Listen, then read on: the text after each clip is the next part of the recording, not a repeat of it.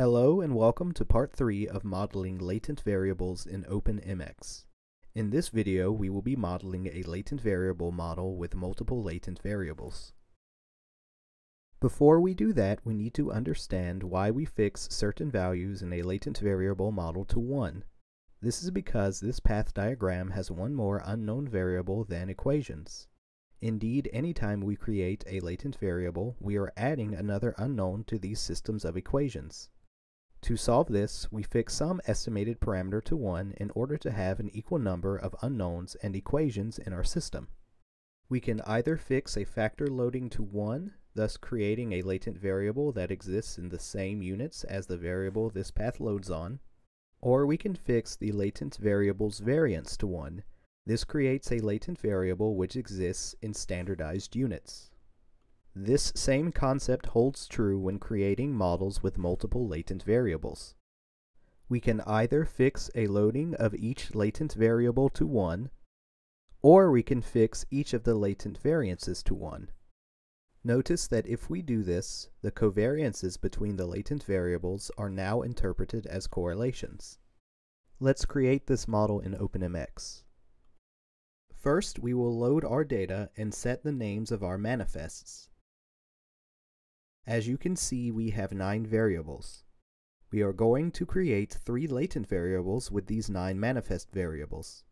We will call these latent variables f1, f2, and f3.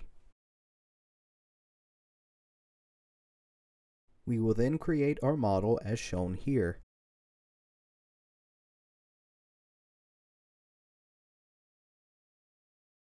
This is a RAM-type model. Here, we will model the paths from each factor to their respective manifest variables. Next, we model the error variances of our manifests. Then we model the variances of our latent variables. In this model, I am setting these values to 1 and setting free to false.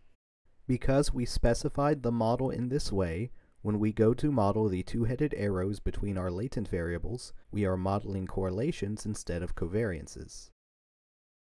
Finally, we model the means of our manifest variables and close our model with an MX data statement.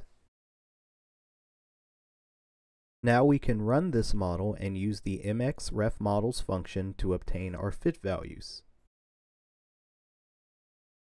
Our model appears to have estimated everything we wanted. Now to see if this model fits our data. First, we examine the chi-squared statistic.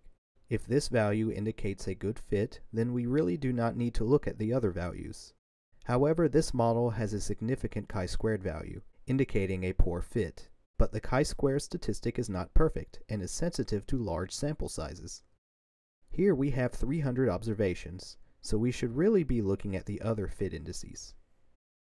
Indeed, we have a very high CFI and TLI, as well as a low RMSEA value. All these indicate that this model does have a good fit to our data, despite a significant chi-squared value. And this is all there is to modeling multiple latent variables in OpenMx. Thanks for watching.